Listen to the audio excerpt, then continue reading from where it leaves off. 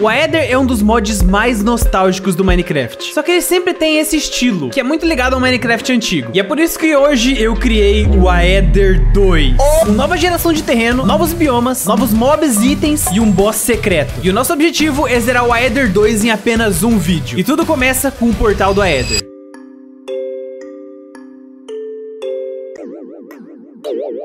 Drake. Olha, fala. Olha esse item aqui, que ridículo, mano. Ó. Por que você tá com esse portal na mão, mano? Ah, não, zoado. Ah, mano, eu achei zoado o Aether 2, que agora a gente não vai ter aquela experiência de andar com um balde de água e ligar o portal. Tá ligado? Esse foi meu sonho, né, mano? Chegar assim, fazer um portal de glowstone, mano. Quando eu tinha 11 anos, eu tentava fazer isso. Aí uma vez eu coloquei o balde de água, tá ligado? Pra sair do portal, não funcionou. Aí eu comecei a chorar, tá ligado? Aconteceu, mano. Eu era o portal. Tá chegando. Tá ligado que a gente tá dentro de uma nuvem, né? Ai, que susto! Ô, louco, nossa, eu afundei na nuvem, mano. Parece que... dá uma afundada. Parece que a gente é mega pesado. Por quê? Você queria falar alguma coisa, né? Você tá percebendo, não sei se você já viu alguns vídeos do Aether, só que tá muito diferente. Isso aqui é meio que o Aether 2. Isso aqui é como se fosse aquela atualização que teve no Minecraft 1.18. Eita, poxa! A baleia da tua mãe! Ah, mano, já começou assim. Tá, vamos tentar pegar uns blocos aqui, porque como tá muito maior todo o mapa, a gente vai ter que subir ali em cima pra pegar madeira. Olha, tem uma fonte de água aqui, dá pra gente subir. Ô, e essa baleia? Será que ela ataca nós? Eu acho que não, mano. Até agora nada. Você é louco, tá chegando muito perto, mano. Eita! Pô, ela tá chamando você pra casa. Cala a boca! Parei. Pô, esse barulho é assustador. Mas ela tá tentando atacar nós. Não tá tentando atacar nós, não. Tá, mas ela é de boa, ela é na paz. Tá, chegamos. Cara, tá muito mudado. Você realmente não jogou o Aether 1? Mano, eu nunca joguei o 1, nunca vi o 2. E... só tem esses dois, né? Drake, eu tô com medo. Tem uma galinha. Foi. Galinha da tua mãe. Esse aqui é o livro da Lore, que você coloca um item nele e você ganha uma conquista. Esse livro é pra você pesquisar sobre as coisas do mod. Uma bosta, né? Não vai usar pra nada. Quem disse? Por exemplo, coloca o livro e coloca esse Golden Parachute. Eu não sei pra que ele serve. Tá, ele tá falando que isso aqui é um paraquedas que tem 20 usos, ó. Não, ele não é paraquedas, pra chutar. Parachute, ó. Então você não me chuta, senão, ó. Não, se é paraquedas, eu pulo daqui. Como funciona? Aconteceu algo aqui quando eu pulei. Aperta no botão direito. Nossa, mano, eu quase levei dano. É pra fazer o MLG no ar. Mano, tem uns bichinhos, e se matar? Isso aqui interage com a gente? Ele ataca? Acho que não. Eu acho que isso aqui dava pra domar ele. Opa, eu consegui subir nele. Pressione X pra descer. Você tá subindo na nuvem. Gastei ela inteira, mano. Tá achando que tá subindo no bicho. Cara, tá subindo na nuvem. Tá subindo no pato aqui. E Drake, pra gente zerar o Aether, a gente tem que batalhar com 3 bosses normalmente. No Aether normal, nós temos 3 bosses. O bronze, o prata e o ouro. E nesse Aether modificado tem um chefe extra, o platino. Primeiro vamos derrotar os 3 chefes normais, pra assim derrotar o último e o mais difícil de todos. E o último eu não lembro do nome. Isso não é minério, não? Isso é bosses? Então isso aí tá com o nome de minério, né? É, são os bosses. Eles têm nome de minério mesmo. Você já arranjou pedra? Pedra não, mas eu tô conseguindo achar uns arbustinhos que tem comida. Eu tô ligado que tem muito minério aqui nesse mod. Pior que a gente precisa de umas armaduras mesmo, hein? Oh, olha o tanto de pedra que a gente tá pegando. Assim. Quebra um bloco, vem 2. Eu acho que a madeira tava desse jeito também, tá? É? Será que é o item? Esse item duplica item, Calma tá ligado? aí. Ó, eu vou quebrar com a mão. Uma madeira. Quebrar com um machado. 2 madeiras, caraca! Se eu matar você com a espada, será que duplica seu inventário? Não, para. Ó, essa aqui não... A de pedra é mais rápida, só que ela não duplica as coisas. Ih, vai duplicar isso aqui? Também não é assim, né? Calma aí, na boa. Nós entramos sem item aqui no Aether. Isso porque não importa muito quais itens a gente traz do Overworld. Aqui no Aether, só os itens feitos nessa dimensão funcionam. Então, por exemplo, eu não posso usar uma armadura de ferro. Ao invés disso, eu tenho que usar uma armadura de zanite, que é o minério que a gente vai ver mais pra frente. Que é aquilo? Oxe, essas ovelhas voando! Eu ia falar, nossa, o mundo tá mó bonito. Olha o tamanho desse mundo. As ovelhas pulando pra cima. Ah, as vacas voadoras lá, mano, que tem asa que eu via nas fotos do Google, mano. O Drake, olha a cara desses bichos. Olha isso aqui. Ele é igualzinho você.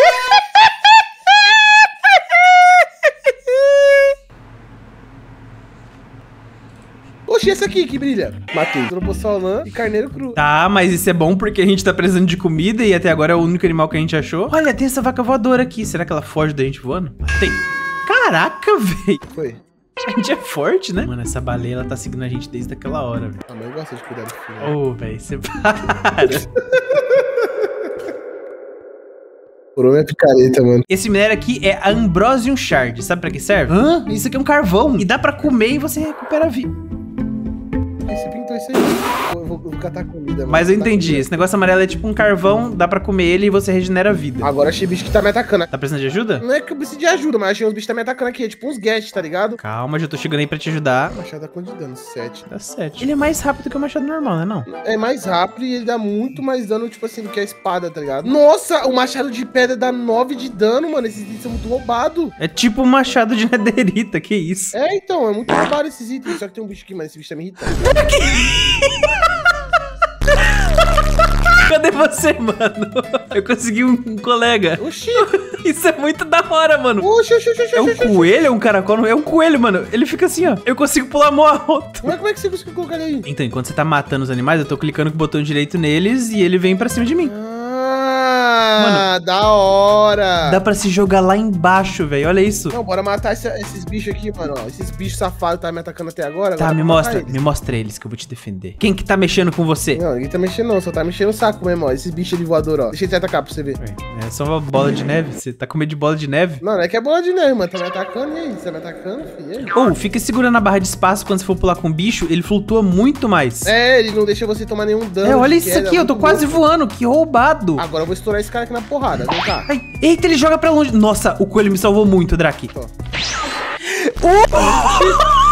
Oxi. Ai, que bicho filho da mãe, velho. Que errou com metade da minha vida. Como que do nada esse bicho ficou gigante? Mano, não sei. Ele gruda em você, ó. Tá ligado? Que a gente pega aí, ó. Socorro. Mano, e não importa, ele dá dano de queda do mesmo jeito. Nossa, eu fui tacado pra longe, que é um combo de bicho. Drake, toma cuidado com esse bloco amarelo. O que ele faz? Olha só, se você fica em cima dele, ele começa a te acelerar. E aí você não consegue voltar. Eita! Nossa. O coelhinho top 1, coelhinho salvador. Mano, salvou demais. Eu perdi meu coelho. O quê? Ai, quando eu entro na água. Pô, não perde esse coelho não, porque ele já salvou a gente muito. Só de ter Então, achado ele. Eu não posso entrar na água, mano, senão eu percebo. Ai, esse bioma é muito perigoso. Na moral, se você passar aqui despercebido, ele começa a andar pra você, ó. Tô com nada no meu teclado, nenhuma mão. Ele vai andando sozinho. Tem um minério azul aqui. Boa. Exotic Hardware. O negócio é logo peça de PC, filho. Vou logo montar um PC gamer daqui a pouco. Tá, isso aí é um minério chamado Zanite. Zanite acho que é um minério muito AP, pelo que eu lembro, né? Drake, eu tô vendo uma sombra ali na frente. Parece um templo. Olha a distância aqui, esse negócio tá do chão. Lá, vamos lá. Sai, slime! Sai! Bicho chato, mano. Tá, a gente vai ter que fazer uma bela de uma ponte agora. Ai, não, Drake, me ajuda! Moleque, eu vi você caindo de muito alto. Sobreviveu, eu ia ficar ali em cima, mas tá bom, né? Eu acho que eu vou aqui de baixo mesmo. Eu acho que dá pra gente fazer uma pontezinha, subir aqui e boa. Se você entrar naquele negocinho azul ali, ele é tipo uma nuvem que te joga muito pra cima. Mano, aqui o meu coelho assim, deixa eu me ver. Aqui, não, tá aqui do lado, ó, vem cá. Ah, agora eu vi. Tá, ó, eu vim aqui, voei, entrei aqui. Caraca, mano! Ó, pulei também. Ai, mas não alcança, mano. Mas, ó, pelo menos a gente pula daqui, aí a gente vem pra essa nuvem. Ai, não vou tentar, não. Tem essa nuvem aqui, não. Usa o coelho aqui. Pronto, cheguei. Ih, calma. Cheguei, filho. Não adiantou nada, mano. Olha a altura da nossa ponte antiga pra onde a gente tá agora. É, puxa a escada. Calma aí, mano, é que eu vou pegar a bosta do inventário. Tá, eu não sei qual templo é esse. Dá pra gente invadir. Você acha que a gente deixa o nosso coelho aqui fora? Não, a gente leva o coelho, pô. Não, calma, não. A gente prende o coelho aqui. Ó, vamos prender ele aqui dentro. Pelo que eu li no livro, isso aqui te ajuda a recuperar a vida. Ai, que susto, mano. O que é isso, mano? Olha, ela fala com ela, ó. Você quer lutar? Olha que coisinha fofinha. Ah, obrigado. Ah, não entendi inglês, não. Ô, eu tô com medo de abrir esses baús. Isso foi golpe. Ai, meu Deus. Ah, tem nada, mano, demais, ó. Tem uns itenzinhos, vem cá, ó. Ah, tô vendo. Ah, legal. Mulher. Peguei. Muita coisa boa, Você tem isso aqui? Você não tem, né? Espada, eu tô vendo aí na sua mão. Mas essa espada é mó ruim, mano. Nosso machado de pedra dá mais dano do que essa espada ainda. Tá, eu acho que então aqui talvez seja uma da... Ai, que isso? O mini kill aí, sei lá como é que é o nome desse bicho. Boa. Golden Dart. Tem mais coisa pra cá, ó. Se liga aqui, ó. Tem um anel de Zanite. Vê o que ele faz aí. Puxa, meu anel sumiu. Não, tá aqui. Mano, não aconteceu nada comigo. Nenhum efeito, nada. Tem mais isso aqui agora também. Ó, e tem isso aqui também. Isso aqui é pra comer, provavelmente é de vida. Tá, estamos subindo essa torre. Tomara que tenha alguma coisa boa aqui em cima, né? Esses mobs estão me dando muito medo, porque eles estão muito quietinhos. É, mano, eles são muito na moral. Eu tô, tipo assim, pensando que, sei lá, daqui a pouco esses bichos vão virar um exército. Pô, mano, parece que elas ficam cuidando, mas a gente tá assaltando a casa delas inteira aqui, filho. Sei que a gente tá batendo esses bichos, mano. Não, velho, não faça isso. A gente não tem nem armadura. Mas será que não dropa aí? E se não dropar? Ou esse exército aqui. Você vai contra todos? Vou tentar achar um sozinho pra quebrar ele de porrada. Eita, achei uma sala. Opa, e ó, o cara que estaria diferenciado, hein? Tá, dá pra falar. É uma rainha. Tá falando que isso aqui é um santuário desses anjos aí, que são as valquírias. Tem uma opção aqui pra gente lutar com ela. Se eu lutar com ela, ela tá falando pra mim trazer 10 medalhas dos subordinados dela. Então a gente vai ter que matar as valquírias, falei? É, pra lutar contra esse aqui. Tá, mas a gente não tem nem proteção ainda. Ah, fi, tô nem aí, eu vou pra cima, fi. Vai vir todas agora pra cima de mim, porque eu vou quebrar geral. Tá, vamos tentar pelo menos ficar junto. Porque quanto mais a gente anda, mais spawna. Tanto que já tem ali. A gente Se atacar uma, vem todas, será? Eu não sei. Quer testar? Tem uma ideia, cadê você? Vem cá, vem cá. Ai, ó, ai, ó, ai, se ai. liga na estratégia, tá? Ó. Vai pra lá. Ai, sai! Sai! Aí, agora a gente fecha esse Fecha aqui, ó. fecha aqui. Agora a gente fecha esse Boa, outro. tá, tem 2. Um pra cada. Tá, não, esses dois aqui, a gente vai fazer uma farm. A gente vai pegar, prender aqui assim, desse jeito. Não tem como ele fugir, porque ele voa, eu acho, né, essa valquíria. A gente ataca ela agora. Ai. Ela teleporta. Ai, aí minha estratégia foi de ralo. Agora já era, mano. Já era nada, fi. Aqui, ó, tá funcionando, fi. Pode falar que minha estratégia foi boa. Tá, foi boa. Não. Ei! Ai, que susto! Ai, que susto! Ai, ela tá aqui sem querer, mano. Ela tá aqui por instinto. Mas bate nela aí, mano. Bate nela aí. Aí chegou outro. Me atacou. Tá, pedra da cura. Pega essa pedra da cura que você me deu naquela hora. Isso aqui dá regeneração por bastante tempo até. Tá, comi então uma e vou pra cima agora, mano, então. O ruim é que ela realmente dá DP. Tá, você conseguiu uma medalha, né? Então, olha, tem outra medalha ali. A gente precisa de 10. Aí acabou de duplar outra. Mano, enquanto você luta desse lado aí, eu vou lutar desse aqui que tá cheio de valquíria também, mano. Eita, 6. Aí eu tô falando, mano, minha farm automática. Ô, Drax, você tem carne aí? Não. Nenhuma, você matou um monte de bicho. Não, acabou, velho. Olha que safado, velho. Você tem um monte de coisa aí na mochila. Oxi, você consegue ver minha mochila? Consigo, roubei tudo já. Ah, beleza. Vou acessar essas carnes pra nós, seu egoísta. Oxe, cadê meus carvão? Eu acho que o ideal é a gente fazer algumas armaduras, ó. Se liga aí, eu tenho alguns minérios que dá pra fazer um peitoral e uma calça pra cada uma. Eita, esse aqui é o Zanite, né? É, eu não sei se, tipo assim, ele é um dos melhores minérios, mas é um minério. Ajudou. Eu tenho 6 aqui e dá pra fazer luva com eles que eu vi. A luva, ela dá 0,25 a mais de dano por golpe. Da hora, muito louco, muito louco. Draco, eu descobri essa arma aqui, que é um atirador de dardo, e tem muito dardo aqui. É tipo um arco e flecha? Eu acho que é tipo um arco e flecha. Deu dano? É, deu meio coração, né? Mas é porque eu tô com armadura agora. Acredito eu que não vai dar tanto dano no boss, não. Tá, mas eu acho que é bom ter também. Eu tenho algumas linhas, dá pra fazer arco. Fora que a gente já tem bastante comida aqui, então tá na hora de a gente ir pra lá. Já se prepara aí, tá? Quero lutar com você. Eu tenho as medalhas. Eita. E aí, agora? acho que eu tenho que dar o primeiro ataque.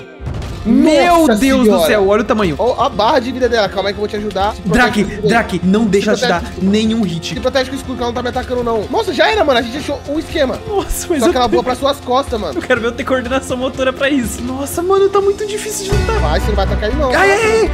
Ó, tem um bicho voando, Drake, eu vou morrer. Calma. Meu Deus do céu, meu Deus. Ataca ela. Tô atacando, ela não tá me atacando, mano. Tô tentando não deixar ela chegar perto de você. Se protege com o escudo, não dá as costas pra ela. Não dá as costas pro inimigo, pô. Regra número 1. Calma aí, segura aí, Pedrux, que eu tô comendo uma pedra. Mano, meu escudo vai quebrar, Calma. Quebrou. Calma que eu tenho outro, mas calma. Eu não vou conseguir pegar agora. Mas o meu tá quebrando também, mano. Vamos que ela tá quase morrendo, Pedrux. Vai, dá o golpe final nela, Boa, consegui. Aí, boa, moleque, pegou uma chave. Chave boa, Silver Key. Os anjos cantando. Pedrux, eu acho que... Acho que a gente matou o boss errado, Drake. Por quê? Esse aqui é o Silver, a gente precisava do bronze. Tá ligado? Que a gente tá ultra fraco e matou o boss. Mano, a gente matou um boss acima, meu Deus do céu. E tem uma coisa aqui, ó. Tem um baú de prata. Tá, eu acho que é pra isso que serve a chave. Abrir. Eita, pega. 7 de dano. Muita coisa.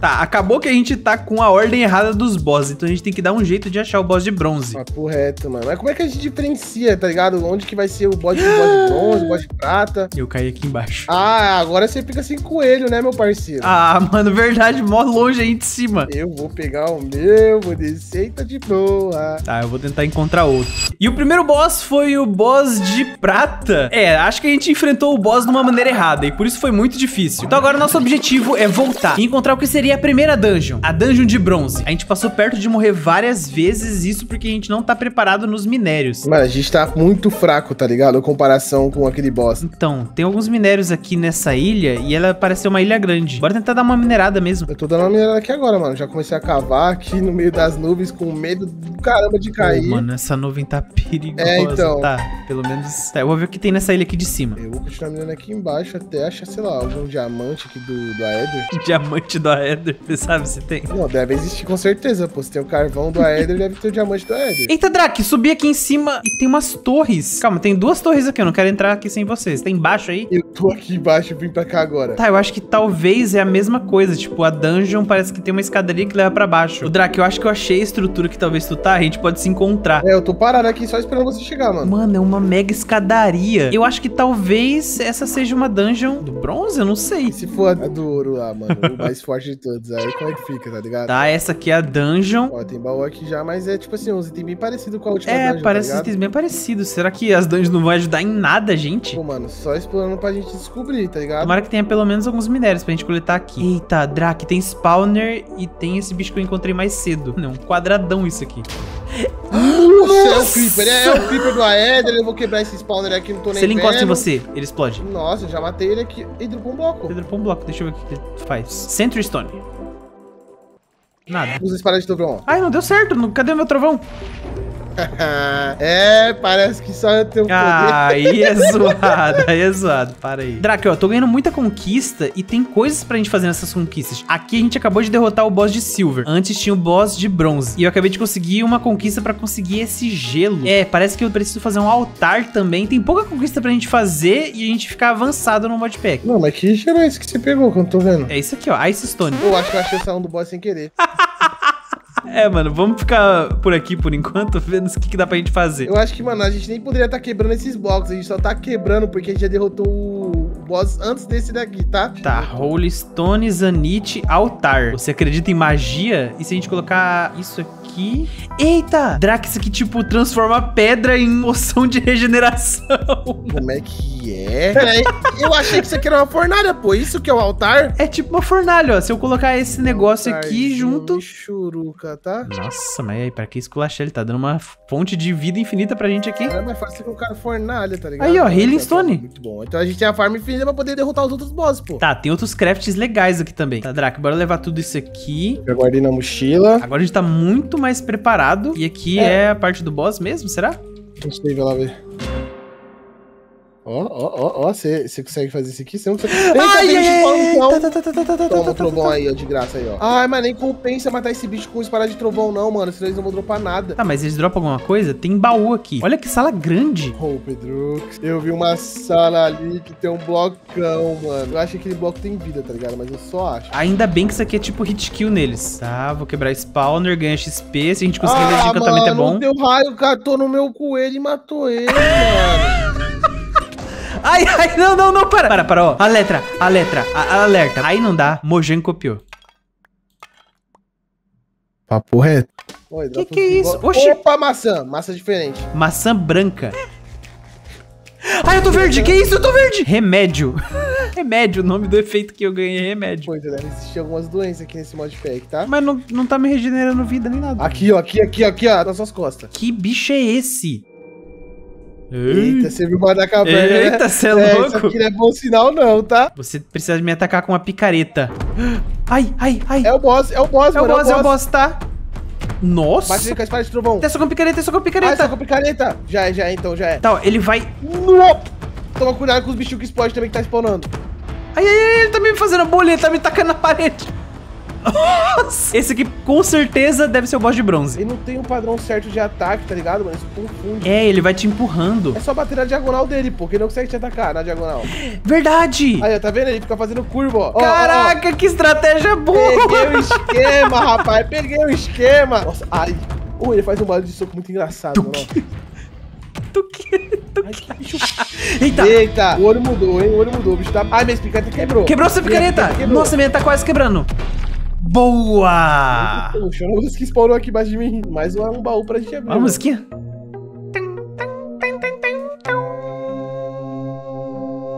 Chave de bronze. Eita, armadura legal. Tem itens aqui a serem divididos agora, hein? Aí eu ia pegar justo esse aí que você pegou primeiro. Dividido. Eita, Drac.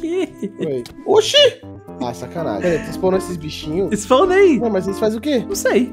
Ai, eles me atacaram gelo. Eles também atacaram gelo. Nossa, tá dando pra caramba. Agora que nós derrotamos o chefe de bronze e de prata, tá na hora de enfrentar o chefe de ouro. E ele é o último boss do Aether normal. E se a gente derrotar ele, nós vamos desbloquear uma função muito importante do Minecraft. Comenta aí se você sabe o que é. Draca, a gente derrotou 2 bosses e agora eu acho que a gente tem que se preparar melhor. A gente ainda tá com essa armadura de Zanite, a gente precisa procurar mais coisa pra fazer. Tem uma coisa aqui chamada incubadora. Você tem ovo aí? Tenho sim, mano. Deixa eu pegar aqui, ó. Mano, a gente tem incubadora, dá pra colocar o ovo aqui. Se a gente colocar essa tocha com esse ovo, teoricamente vai nascer essas moas? Pô, tinha um ovo que eu te dei, mano, que é um verde, tá ligado? Eu acho que ele é melhor do que esse branco aí. Esse aqui mesmo. Tá, tenta chocar você esse aqui. Eu consegui. Que é isso? Olha essa conquista aí. Que conquista é essa? Mano, eu consegui esse martelo aí quando a gente tava subindo as estruturas. Eita, lá. que martelo da hora, roxão. Ó, se liga. Que isso, mano? Ou dá muito dano. A gente joga pra cima. Muito bom, mano. Ó, aperta o botão direito. Aí, ó, tá vendo? Eita, que da hora. Eita, foi eu? É meu filho. Meu Deus, meu Deus, meu Deus. Como que alimenta ele? Ele tá bravo, mano. Não faço ideia. Eu acho que é com essa comida aqui que eu tenho na minha mochila. Calma aí, ó. Tá, foi. Mas acho que precisa de cera, né, pra montar nele. Eu vou tentar chocar o meu. Ah, o meu nasceu! Que bonitinho! Caraca, verde, mano, você é verde, que da hora. Tá, eu acho que é legal a gente talvez esperar eles crescer e aí a gente vê se eles conseguem voar. Eu acho que eles conseguem voar. Até porque quando eu coloco o ovo no livro, ele fala que cada um desses bichos eles tem pulos no ar que dá pra fazer com eles. Ih, o meu cresceu, o meu cresceu. Nossa, teu cresceu rápido assim? Eu dei 2 plantinhas pra ele e ele cresceu já. Será que eu consigo colocar a cela? Consegui colocar a cela. O seu cresceu mais rápido que o meu, por quê? Ele dá 7 pulos no ar, Pedrux. Eita, mano, que é isso? Nossa, velho, que louco. Que isso, ele voa muito rápido. Olha, esse aqui cresceu também. Cresceu o branco, vê.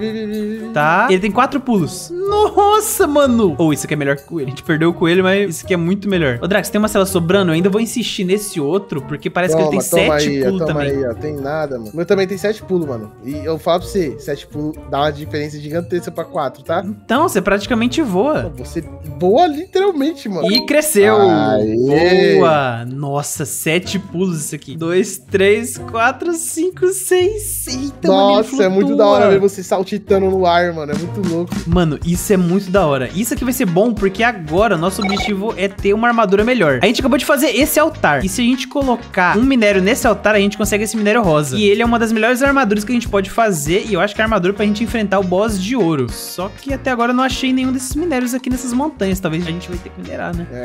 Aí da última vez que a gente foi minerar, a gente encontrou uma estrutura. Mas eu topo, mano. Vamos minerar. Eu tô tentando achar esses gravilite aqui nesses ladinhos dessas montanhas. Como esse mundo é muito grande, talvez tenha aqui. Tô dando uma olhada também, mas só encontro o Zanite e aquele carvão do Aether. Vai pegando carvão se você achar, porque acho que é útil. Draco, o minério que a gente tá procurando só dá pra ser encontrado abaixo do nível 50 de altura. É igual os diamantes, né? Eu tô no 62. Tá, vai ser meio difícil de encontrar isso aqui. E eu acho que ele vai ficar bem no meio das cavernas, então eu vou ter que deixar minha mão em algum lugar e começar a minerar. Draco, eu achei...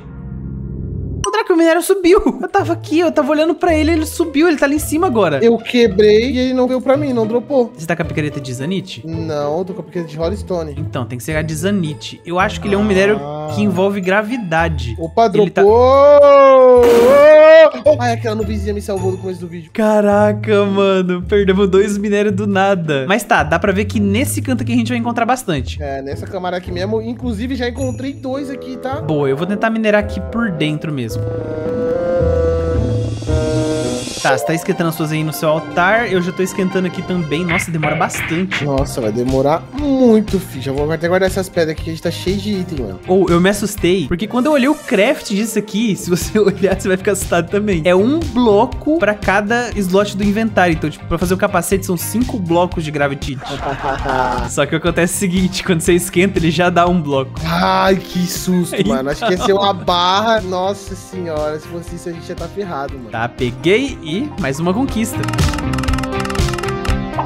Eita, que da hora! Pô, a gente não leva dano de queda. Não leva mais dano de queda nenhum, mano. Nossa, mano, que da hora. Draco, como é que você tá se sentindo, mano? A minha cor aqui. Não é sua cor não, né? Que é rosa. É rosa, ué, né? É minha cor isso aqui, da minha skin. Ué, sua cor é roxa, né? Não, rosa. Eu gostava muito de roxo, mas a minha skin, infelizmente, é rosa, mano. Aqui, ó. Aí, ó. O peito dela. Nada a ver, mano. É roxa. Alguém fez fanart sua com a cor rosa já alguma vez? Já. Ô, eu que tô com o poder novo aqui, ó. Cabuloso, tá? Eita, que é isso? Ô, eu tô apertando o botão direito com alguns itens aqui e eles estão flutuando. mano. Como faz isso com... Usa a pá de gravidade aí, mano. A gravitite pá e chover. Eu não tô com ela, eu tô com o machado. O machado funciona na árvore. Ele funciona, mano. Cada item eu acho que funciona, tá ligado? Diferente. Pera. Aham. Ah, eu pensei que eu ia ser um mega elevador. Aqui, essa armadura é muito boa pra gente se locomover também. Eu acho que ela é até melhor que a Moa. Ah, não. Aí você enlouqueceu. Não, eu acho que ela é melhor. 7 pulos. Tá, beleza, mas aqui é muito mais mobilidade. Então vamos testar, então. Deixa eu pegar minha Moa aqui. Não, relaxa. Não. Eu também quero a Moa, relaxa. Arregou. Ah, entendi. Tá, ó. Não, eu forcei mesmo. Olha aqui isso aqui. Aí, mano, olha a distância que a gente voa com a Moa, mano. Nosso objetivo agora é achar o boss de ouro. E se eu não me engano, ele fica nas maiores nuvens. Ô, Draco, eu acho que é essa aqui. Essa aqui o que, mano? Aqui não tem nada. Uma ilha mais redondinha, dá pra perceber. Ah, então tá dentro dessa ilha aqui a estrutura? Olha aqui a porta dela. Ah, mas pô, estrutura pequena, tá? Vamos lá, vamos fazer o seguinte então, vamos deixar nossas moas aqui. Deixa as moas aqui. Draco, se prepara. Ai, meu Deus, Draco, aqui. Ai, que isso? Mano, que susto. Eu tomei 2 tapas e quase morri. Tá, Draco, ó, ele tá atacando várias bolas de fogo, muita coisa, só que tem alguns lugarzinhos aqui. Isso, ele vai acertando gelo na gente. Ah, bota fé, mano. Eu tô pulando aqui, usando a armadura pra ver se ele não consegue me acertar direito, mano. Não dá pra acertar ele com espada? Não, eu acho que é só com as bolinhas. Aqui. Ai, mano, eu fui na parede. Drac, dica. Como a gente não consegue usar a espada por enquanto, fica com esse negócio na mão, a pedra de regeneração, e depois você vai tacando essas bolas de gelo nele. Ah, quando aparecer a bola de gelo, tem que apertar com o quê? Com o botão direito, esquerdo? Esquerda, bater na bola de gelo, direcionando pra ele. É que essa armadura, do jeito que ela é boa, tá ligado? Ela também, às vezes, atrapalha. O salto dela, mano, tá me confundindo um pouco, mas tá salvando também. Ó, tem a bola de gelo aqui. Acerta. Mano, é muito ruim de acertar, velho. Acerta a bola de gelo. Ó. Calma, concentra. Vai, boa! Toma. Ele ficou distraído comigo. Interclasse é jogador, filho. Jogador. Vai, já que você é jogador, vai. Mais outra. Toma aí, boa! Ó. Nossa, louco, mano! Eu tô falando, cara, jogando no interclasse, filho. Caraca! Quantas interclasse você tem? Você jogou na onde? Ai. Eu queria te ensinar, mano. Vai fazer escolinha, mano. Mano, tá me esculachando aqui no futebol, que é isso? Ó a caixa aqui que o pai vai fazer agora. Você parou pra perceber que isso aqui não é futebol, é vôlei? Vai, Pedrux, faz um gol aí, filho. Aí, ó, decisivo. Decisivo, ele vai matar ainda. Por aí aqui, não, chega no carrinho logo. Ai, Drac, boa, mano. Falando, fica eu joguei interclasse. Ah, mas e aí, a chave queimou? Ah, não, tá comigo aqui. Nossa, mano, ainda bem, que susto. Chave de ouro e, mano, muito item. Pra caramba, tá? Olha essa armadura que a gente demorou pra craftar, cara. Vai ser uma armadura de fênix agora. Essa daqui deve ser cabulosa. Nossa senhora, quanta conquista. Drac, mais coisa que se abriu. A gente conseguiu essa espada vampiro aqui. Talvez ela suga a vida dos nossos oponentes. E agora tá falando pra gente derrotar o chefe da masmorra de platina. Então, de bronze, prata, ouro, o último é o platina. Essa aqui é a última dungeon, a dungeon de platina. E o boss já tá ali em cima, olha. Papo reto, teu pai. Eu queria tanto que isso aqui ficasse épico, cara. Drac, você percebeu que até agora não tinha ficado de noite? Então, agora eu não tinha percebido, mas depois você deu um leve comentário, agora eu percebi. Isso porque a gente enfrentou os 3 bosses do Aether 1. E com a lore do Aether 2 a gente tem que enfrentar esse 4º. Então essa é a primeira vez que a gente vai poder dormir aqui. Ah, marcar spawn point. Nossa, mano. Perfeito. Tá, a gente vai ter que usar as moças pra chegar naquela ilha, eu acho, né? Provavelmente, mano, porque ela é muito grande. Ou a gente pode usar os blocos que eu tenho aqui. Eu tenho muito bloco. Quero ver. Bate pé, mano. Compreensível. Vocês. Boa, beleza. Deixa ela aqui. Beleza, vamos deixar ela. Nossa, parece que ela tá fugindo. Ela tá com os bichos, caraca. Aí sim, hein, boa. Boa. Oh, que coisa bonita. Tem algumas coisas aqui. Já tô sentindo que o negócio aqui não vai ser fácil, tá? Não tem nenhum bicho, parece, pra gente enfrentar. É, só teu pai. Parei. Só que tem alguns itens pra gente pegar, então eu acho que é por dó, é por misericórdia que ela tá dando esses itens aqui. Ai, esse baú chato pra caramba, calma aí. Tem esse aqui que eu preciso da chave de platina, então o tesouro tá aqui, ela tá ali.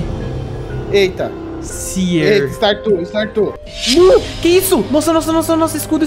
Tomou muito dano, mano? Não, 3 corações. Eu acho que dá pra derrotar. Mas como é que acerta ela? Tipo, ai. Eu tentei usar o martelão, não deu pra acertar. É agora. Não! Nossa! Aqui, agora dá pra acertar, agora dá pra acertar. Quando ela desce assim, a gente consegue acertar ela. Mendrake, o escudo tá com um cooldown infinito. Seu? Sim. Tá, então não vou usar o escudo, mano. Só em um momento específico. Não, é pra usar o escudo, só que demora muito. É muito OP ela. Mano, tá com a neblina, eu não tô conseguindo enxergar nada. Eu também não. Tá, eu tô te vendo. Calma, vamos ficar junto. Esse boss é casca grossa, tá? Você reparou que nenhum boss dá pra usar arco e flecha? Não é pra ser fácil, mano. Eu não lembro, mas eu acho que tinha alguma coisa com algumas ferramentas do Overworld não funcionar no Aether. Ela me jogou pra longe. Meu Deus, se não fosse a nuvenzinha do Goku, eu tinha morrido agora, tá? Nuvenzinha do Goku. Opa, vai, Pedrux, vai, Pedrux. Mano, ela tá perdendo vida, que eu não tô reparando nisso. Ela tá perdendo, olha aqui a barra de cima. Mas ela é muito resistente, mano. Caraca, Drake, essa espada é boa. Porra, eu acho que vai fazer mais efeito, né, mano? É uma baleia, então, tipo assim, trovão, tá ligado? Eu vou até pegar minha espada de volta. É isso, a gente vai atacar com a espada de trovão, porque tava demorando muito pra arrancar a vida dela. Ó, quando ela pousar, mano, e, tipo assim, ficar um tempão, foda de ataque, tá ligado? Ataca sem parar. Agora, ó. Olha. Boa. A gente tá quase. Só que essa neblina, eu odeio essa neblina. Ah, neblina não, cara. Foi. Nossa, mano, na neblina não dá pra atacar ela. Ai. Drake foge muito dessas partículas, mano. Dá muito dano isso. Tem um tornado aí, cuidado. Agora.